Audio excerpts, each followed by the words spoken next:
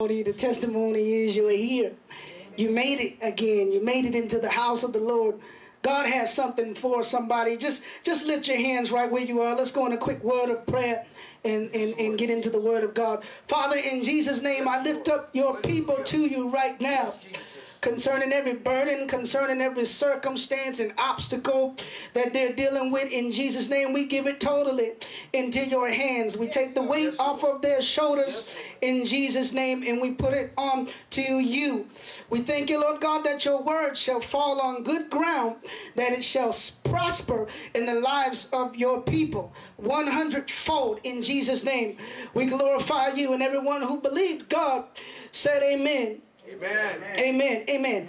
Let's go very quickly into the book of Jeremiah, the 17th chapter of the book of Jeremiah. And we're going to deal with some things. The book of Jeremiah, chapter 17. Let's start at verse 5. And then we'll see what the Lord does.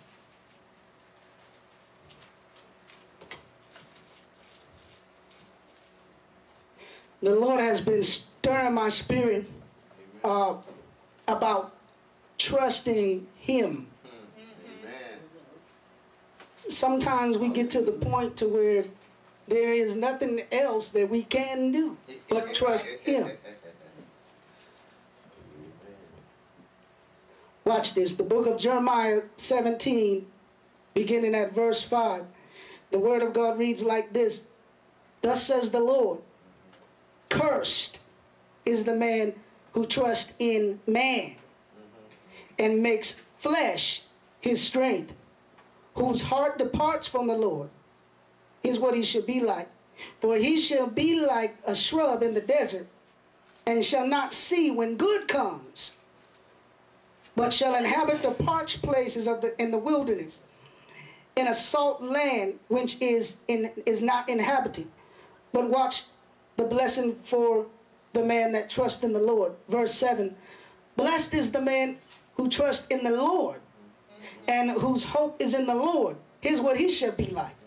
For he shall be like a tree planted by the waters, which spreads out its root by the river, and will not fear when heat comes, but its leaf will be green, and will not be anxious in the year of drought, nor will cease from yielding fruit.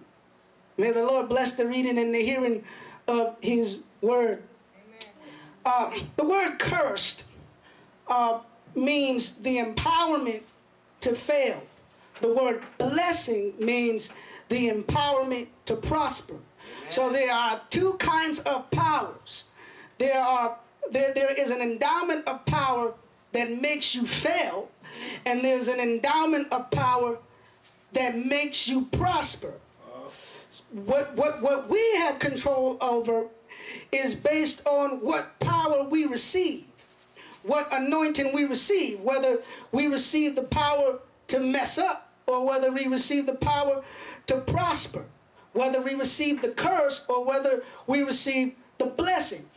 The Bible tells us very clearly that cursed is the man who trusts in man and who makes flesh his strength. Another thing that he mentions is that whose heart departs from the Lord. So if we begin to trust in man, what begins to happen to us is we become cursed. We become empowered to fail, empowered to mess up, empowered not to make it, empowered for the storm to overcome us instead of for us to overcome the storm, empowered for the trial to overcome us instead of for us to overcome the trial, empowered for the test to beat us instead of us beating the test. So we have to be careful not to trust in people. Sometimes we depend on all kinds of other sources other than God. We depend on the government sometimes. We depend on our brothers. We depend on our sisters. We depend on our friends. We depend on everybody sometimes but God. And when we do that, we become cursed and our hearts depart from the Lord. The Bible tells us that our strength becomes flesh when we trust in man. The thing about when our strength becomes flesh is flesh will fail you. Just earlier we was talking about how man at times will let you down. They will fail. They will mess up. People will not always be there for you like they say they will, because they're human and they make mistakes. It is not always that everybody's intention is bad or that everybody's intention is to see you fall or to not be there for you. But it comes a time in our lives just as human beings where we don't have every I dotted and every T crossed, where we don't always have it together. We don't always do everything that we say. We don't always do everything perfect. We don't always do the right thing, that we don't always keep our words all the time. Sometimes we miss the mark at times. So it's important not to put your trust in man, because then your strength becomes man.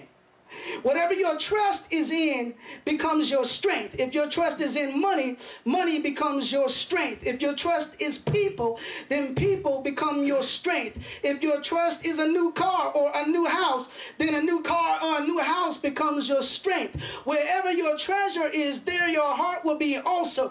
You've got to be careful about what you put your trust in. See, God wants us to walk by faith. He wants us to live by trusting Him. He wants us to depend on Him. The Lord had showed me some time ago that faith is something that you cannot just walk by, but there has to be a situation that makes your faith work. Oh, yeah. It's impossible for you to walk by faith in a sight situation. It's easy to say that you're walking by faith when you got all your connections right in front of you, and when you got everybody who you're going to call right in front of you, when you got all your resources and everything mapped out, and you understand exactly how you're going to make ends meet. It's easy for you to walk by faith in a sight situation. But faith is not faith until it becomes the substance of things hoped for and the evidence of things not seen.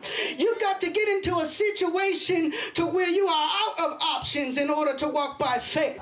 There is no reason for you to need to trust God unless you're in a situation where you have run out of ideas, unless you're in a situation where you have tried everything that you know, and everything that you know has not navigated you through. It has not been enough to get you to where you belong. It has not been enough to get you your desired result. You have got to get into a position to where every resource is cut off and the only option that you have is God. I'm sensing in my spirit right now that there are some of you in a place right now in your life, in some area, that the only way that thing is going to ever change or turn around for the good is God is your only option. God is the only way. God is the only one who can turn that thing around for you to work it out for your good. Look at somebody and tell them, trust God. Trust God. Trust God. We're at a point now where we have to trust God. It is the only option. There is no other way to make ends meet. There is no other way to navigate through this thing. Everybody that you have been believing God to deliver and been praying for and been preaching to and been talking to and been calling on the phone and been trying to tell the truth to, but have been seeing them get worse. You're at a place in your life right now where the only one that can help you is God, and you have got to learn how to trust the Lord. Look at somebody and tell them, trust God. Trust God. He says, blessed is the man who trusts in the Lord. In other words, empowered to prosper, empowered to make it through this circumstance is the one who trusts in the Lord. See, oftentimes what we do is we complain when we get in trouble. We complain when we run out of options, and we say, Lord, I have prayed and I have studied, I have stood on your word, I have fasted, I have done everything that I know to do. What happened here? How